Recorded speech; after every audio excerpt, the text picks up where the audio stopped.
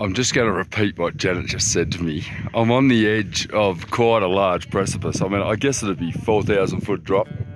Janet said, don't go any closer to the edge. At least leave the backpack with me so I can have something to eat. Oh, just cruel. You're cruel. Unbelievable. 30 years of marriage and you get that. And she's laughing. She's not joking though. She's desperate for some munchies.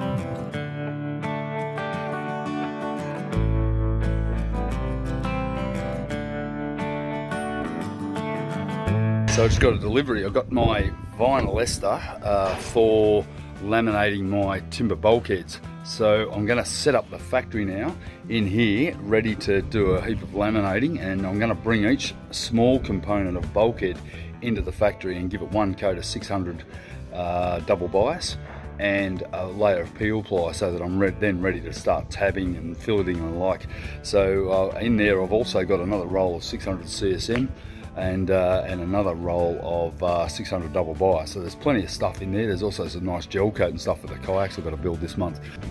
I hate the way they wrap these things in black plastic. You know, that could have all come individually and quite easily. I guess it saved me on freight, but you know, ultimately I've ended up with a pallet that I've got to get rid of, and all my resin and everything there. So I'm going to get down in the sun because it'll be cooking in there, and time to get it in the factory.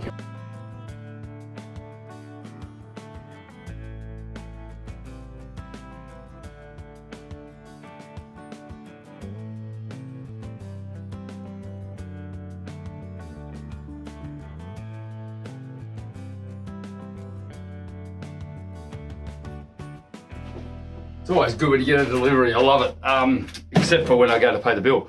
Right, very interesting.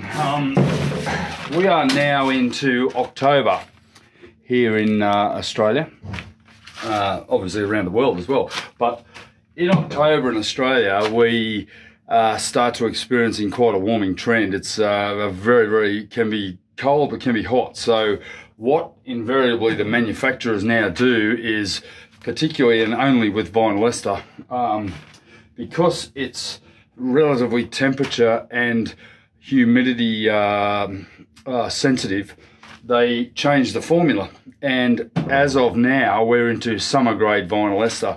When I laminated the hull about 2 years ago, I used a winter grade vinyl ester. Now that vinyl ester is actually designed to set quicker than the summer one. Obviously you want working time, and that the issue with vinyls and polyesters is that the catalyst tends to set them off quite quickly, particularly if you have humidity in the higher range, and then there's curing issues, because if there's a high range humidity, then the catalyst is inhibited and ultimately will never set. So you've got to be very careful how you deal with vinyl esters and polyesters.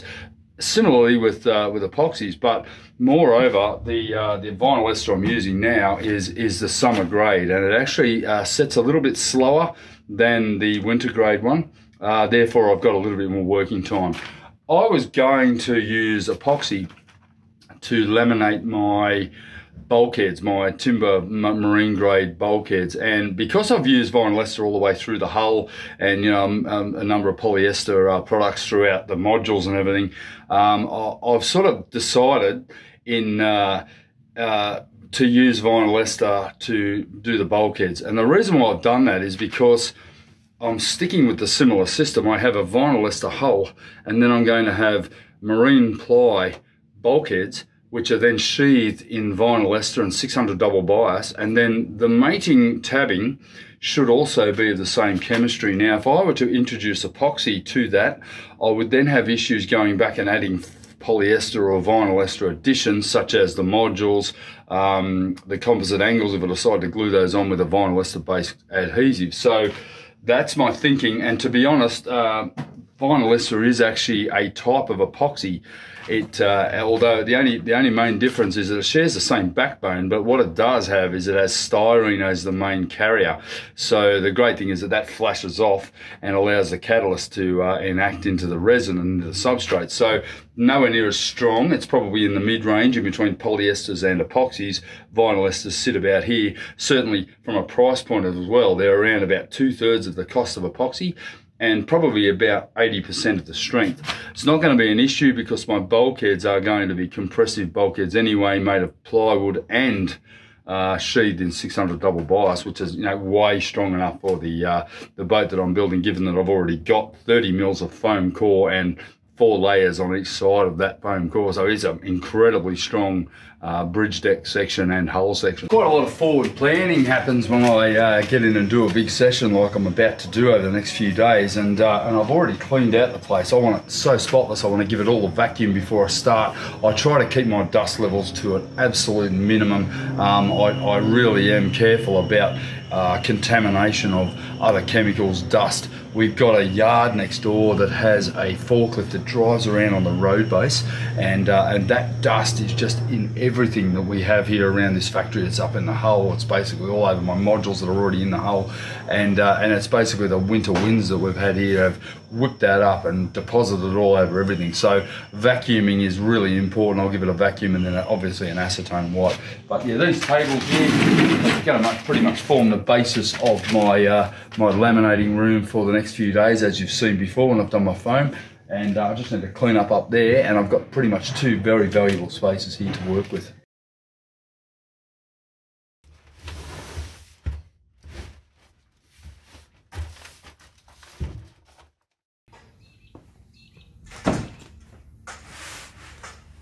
Right, so it's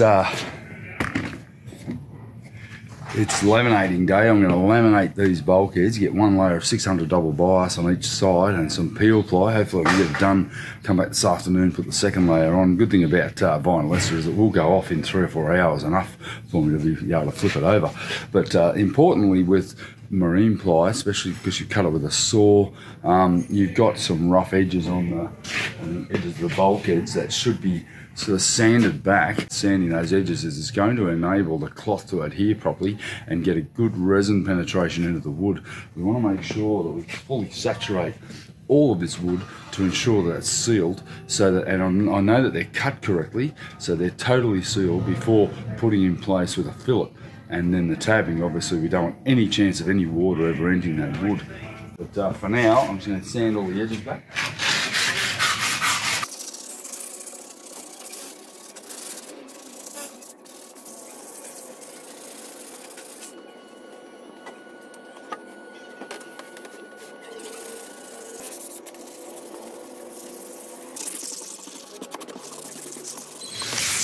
Coffee time. Aha.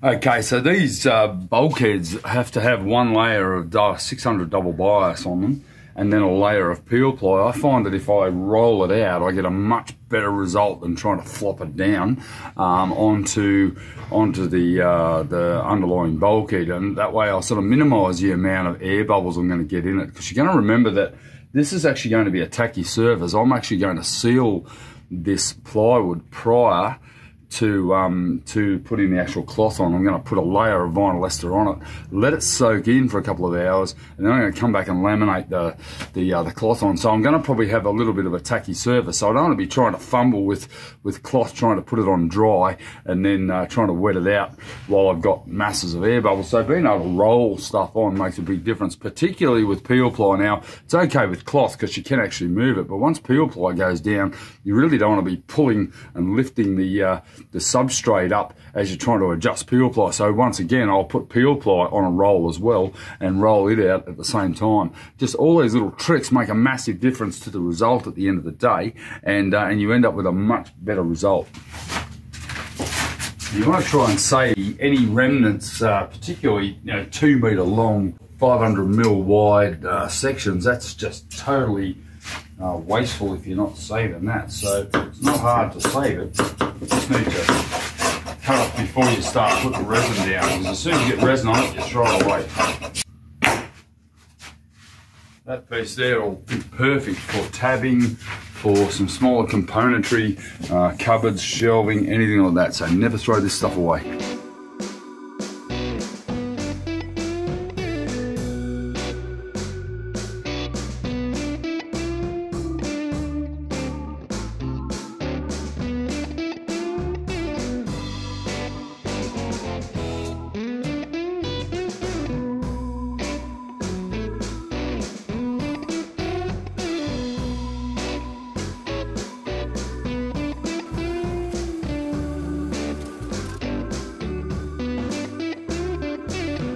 Okay, so let's discuss the preparation required for plywood bulkheads.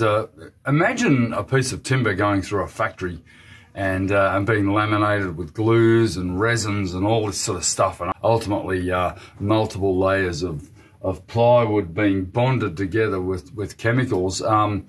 It would stand to reason that when it finally gets to me, i.e. the end user, that it's going to have some pretty bizarre coatings on it. It's been transported on trucks, so there could be diesel particle all over it. You just don't know what this stuff has had on it. So it's so important firstly to give it a very light sand. I've done that with all these bulkheads, and you know, even in the last month where I've had them sitting in the boat getting them cut and everything, there's a likelihood that there's other environmental factors affecting the outside veneers of these timbers. So my preparation for a solid cure and a proper lamination of this this bulkhead is firstly to give it a sand, secondly an acetone wipe. And you can see just the crap that I've been able to remove off that just as it sat there. Why would you want that in your boat? That's a contaminant. Contaminants don't react well with things like vinyl ester and epoxies. So the better you can prepare it, obviously the better result you're going to end up with. So I've given that a wipe. I've given it a dry wipe first, and then I've hit it with a light acetone wipe. Now acetone flashes off very quickly, so you don't have to worry about that soaking into the wood. But what it's actually going to do is remove any contaminant now. So those three pieces of bulkhead now are ready for lamination. The important thing about this is to not just go headlong into it and just put your substrate straight down. I'm going to put a layer of vinyl ester on these and let them soak in for a good hour or so to make sure that all that resin is filling the pores of the plywood and the grain prior to me then laying the substrate down. So it's not just a matter of laminating it straight on like you could do with foam, for instance, because foam's really not going to absorb much at all. This wood will probably soak in about 50% of that resin that I'm about to apply, and then I'll let that flash off a little bit, and then I'll come back and do a layer of 600 double bias, and then my peel ply, and then be able to come back to Savo once it's cured, semi-cured, and it's pretty much green. I'll be able to then flip it over and do the exact on the other side. Now I'm going to catalyse this first soaking coat at 2% because I want it to go off pretty quickly, because I'd like to get the second layer, i.e. the substrate, the 600 double bias. I'd like to get that down before I go off to lunch, so that then when I come back 3 or 4 hours later I can flip it over and repeat the process. So 1 kilo is going to yield a 20 mil of catalyst. So there's 15 mil there.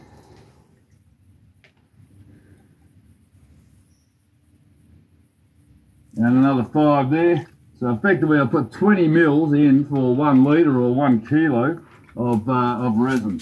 Now remembering that this isn't like epoxy, it's not going to take hours to cure. This will take around about 1 hour before it starts to flash off, and then within 2 or 3 hours the surface is workable again. So really, you'll notice also that I started off with a purple material. Look at how instantly that's catalysed to green. It has a colour indicator. As soon as you mix catalyst with it, it will go off. Now I'm just going to let that sit for about 5 minutes, let all the gases and everything happen, and let it basically catalyse, and then I'm just going to roll it straight out. It's that simple. All right, about 5 minutes or so, really green, and that's the indication that vinyl ester has catalysed, and basically ready to go.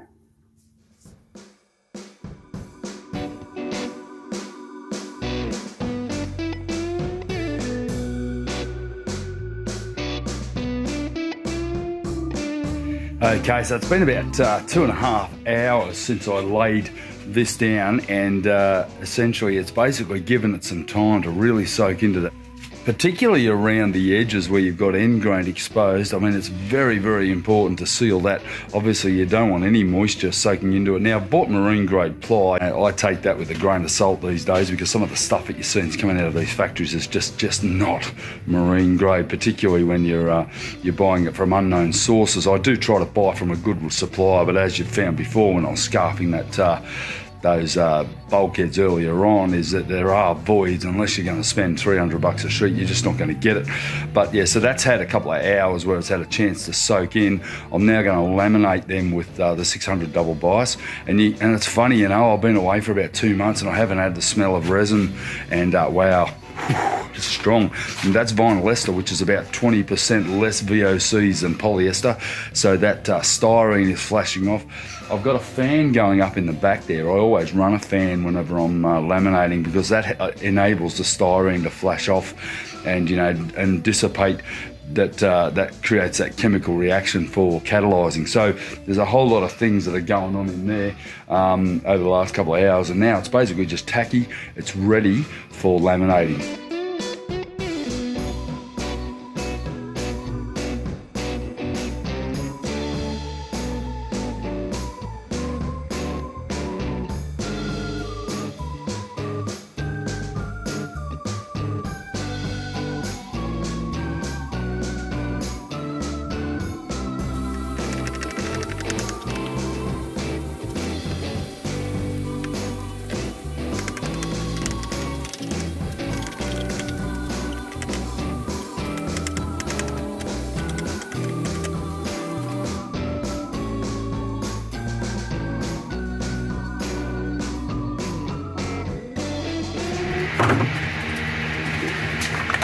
Okay, you can see that I've dry laid that, and what I've also done is I've trimmed it for the most part within about 1 inch of all the edges. You don't want it overlapping, because as you go to laminate it, what's invariably going to happen is you're going to end up with bridging, where the weight of the cloth's actually creating a rise and a small gap in between the edge of the bulkhead and the resin, and you end up with a false lamination. So always trim it within 1 inch or so, and then you won't end up with too much weight bearing down on the edge of that thing. I'll roll the resin into it straight away, and then I can peel apply it and it's done.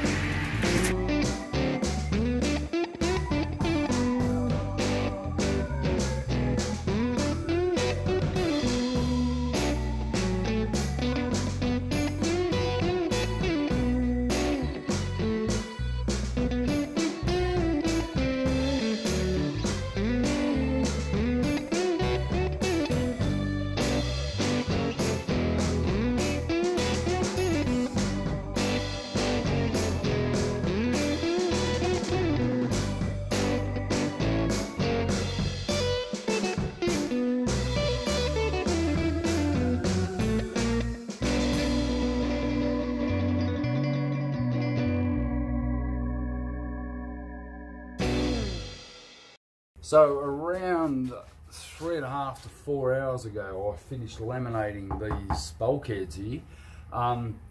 Generally, after that time, you know, you'd still consider this to be very green. It's going to take about 2 days for this to cure. But what I'm going to do, I'm going to flip them over. Because they've cured hard, I can now flip them over and do the reverse side and get them all done in 1 day. And the beauty of vinyl ester, unlike epoxy and polyesters and vinyl esters, is generally if you can get the catalyst jacked up a little bit, you can actually work with it a lot quicker, and that's one of the main advantages of the system. I will say though that you've still got to be careful on the margins where the vinyl ester's leaning over or the substrate's leaning over the timber, because you don't want to mark that or damage it. So you got to be careful. You need to lift it all in one piece, flip it over, and not rest it down on this excess edge, because if you do, you could possibly end up with separation from the substrates. So, all right. So now I'm going to wear some gloves to turn them over, because they are still a little bit tacky, and obviously that tackiness, you know, you try to avoid getting any of this sort of stuff on your skin. Most of the styrene's now disappeared. It's sort of vaporized off, and in fact vinyl ester has a considerably less styrene than polyester. So in a perfect world, I wouldn't have to deal with this, but you know, because I had it sitting on plastic, obviously resin's soaked in underneath. I'm going to have to sand all of that off pretty quickly. It'll come off pretty quickly because it's still pretty green, but the key is you've got to get that off, or you're not going to get a nice level surface. It's not too bad on this one, but that one's actually particularly bad because the plastic was a bit crumpled. But yeah, that is an issue. as luck would have it, it's still green enough that I'm having to scrape it off. So, you know, that's more luck than good management. But, you know, I'll take it where I can get it. I'd call that a pretty successful day. I've got 4 bulkheads laminated here with the 600 dB. Flipped them over and realised I had to give them a bit of a sand. Unfortunately, a lot of that resin had dripped underneath the plastic, and you know, that's just the way it is. So I've spent a lot of time cleaning them up because I want to have perfect edges on these when I go to tab and fill them. But yeah, I had a couple of people drop by, had a couple of conversations, so it's now 5 p.m. What I've done in preference to doing the lamination today, I'm going to let them cure overnight. I've basically cut all the cloth. I'm essentially ready to fire off the first thing I get in the morning, so, or when I arrive in the morning. So the other thing I'll do is I generally get all my tools ready, I get my resins all ready, I'm pretty much ready and packed for the start in the morning, and then I'll get these nailed within a couple of hours, and then I can get on with other things. I've got a few things I've got to get done up on the mould, and yeah, that's the structure of my day can often change with a couple of conversations and you know, a couple of phone calls with work. But that's the reality of building boats. Don't think you're going to get something done when you think you're going to get it done, because it'll often take 4 times longer. The reality is you just got to get on and do as much as you can and keep ticking away. Now, motivation's a bit of a difficult thing for some. It's not so much a difficult thing for me. I tend to not struggle too much with motivation. I'll get up in the morning, I'll generally fire, but you know, after just coming back from 5 weeks holiday and a bit of work overseas, yes, a little bit slower. I'm not firing on all pistons. I feel pretty good, but I'm just not getting on top of it. I like a good chat, and we have a lot of guys just wander through here throughout the day, and it can certainly take its toll on the workload.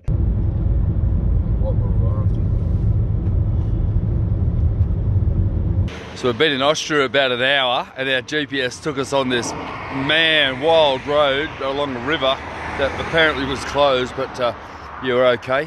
It was quite an interesting drive. Left-hand drive in a manual is interesting. You tend to go for the gear stick on the left the whole time, being an Aussie or a Brit. But Janet's in there doing the contacts. But check out the scene. What a day. It's just beautiful here. We're having a ball. She'll go back. Oh no, I want photos. Check this out. Yeah. It's like light speed. About to be launched into the universe. Slow down. Thing's like a wave. Oh, this is absolutely beautiful. I'm sorry. I think we're in love with our new destination. I think we'll be coming back to live here now, Jan. It's just the problem is going to be a bit hard to get the yacht over that hill. I might have to make 50 boats to be able to pay for this one, for this house here. Christ, it's expensive. It's beautiful.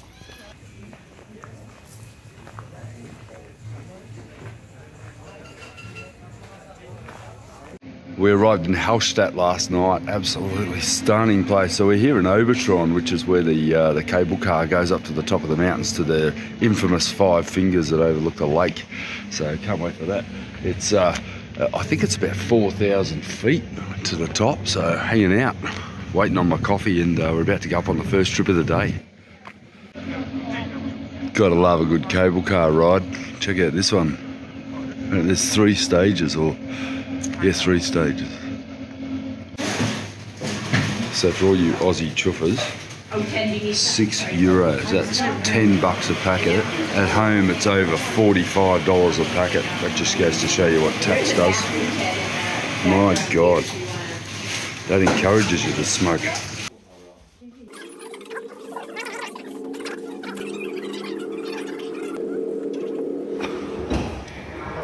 That's when an iceberg farts.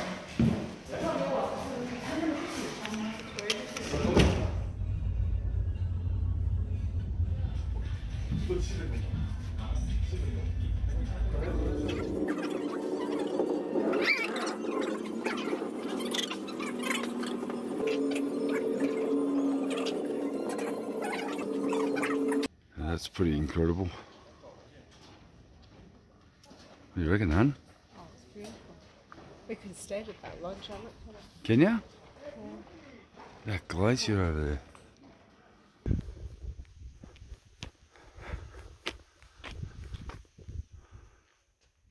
So this glacier up here.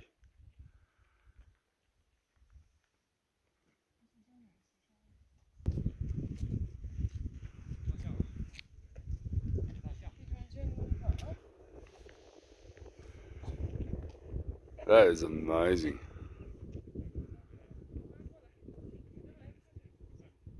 I don't think you just launch yourself off, would you?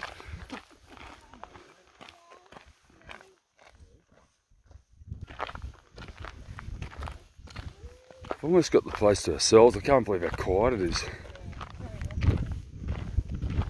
Travelling outside of season is always good, isn't it? You know what I love about it? There's no massive signs telling us there's a 4,000 foot drop like you'd have in Australia.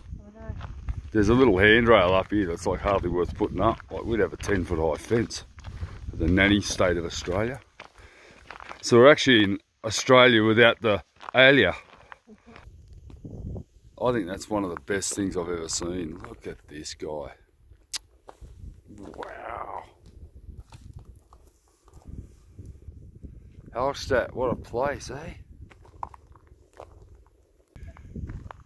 Hey Samo, your mum's peeking down here. She's not sure if she wants to go out. She's got a bit of your problem. Reckon I can get her out there? I reckon I can shove her out. No way, I'm going out there. Yeah, of course I am. I'm not even worried about it. I want to go on that diving board. Go, just walk out. Go on the glass one. Go on. Oh, you'll be right. Go on the mesh one. We'll come in on the mesh one, it's better. I'm with the hole in it. Over here. Just don't fall down that hole. You'll be right. Oh, yes. You're fine, Dom. It's fine. How good's that? Even I'm a bit sketchy out here.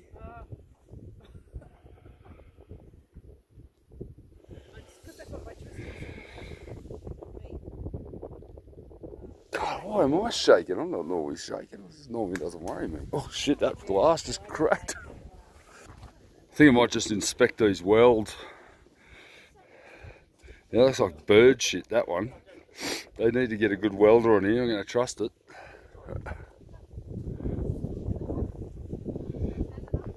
Tell you what do you reckon about these welds, everyone? I think, Doug, you'd be pretty critical of that. And I'm like 4,000 feet up off this thing, so, you know, it's a bit sketchy. Now, for an Aussie to come to a place like this, it's pretty spectacular for us because we just simply don't have mountains like this. Our snowy mountains are 1,700 metres at maximum, whereas this was over 3,000 metres, I think, the top of this mountain here. And watching those paragliders, just using the wind and those thermals that were coming up off the lake below, just spectacular day, and we had an absolute ball. It was a great way to kick off our European trip after our time in Munich. And we had a couple of days here and then headed off down to Slovenia, which I'll put a bit of that in our next video because we absolutely love this trip.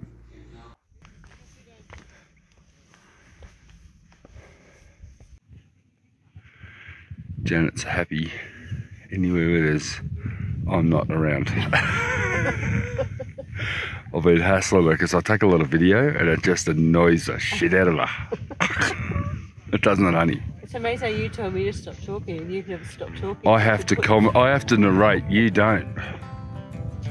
I'm just going to repeat what Janet just said to me. I'm on the edge of quite a large precipice. I mean, I guess it'd be 4,000 foot drop. Janet said, don't go any closer to the edge. At least leave the backpack with me so I can have something to eat. Oh, just cruel. You're cruel. Unbelievable. I mean, 30 years of marriage and you get that. And she's laughing. She's not joking though. She's desperate for some munchies.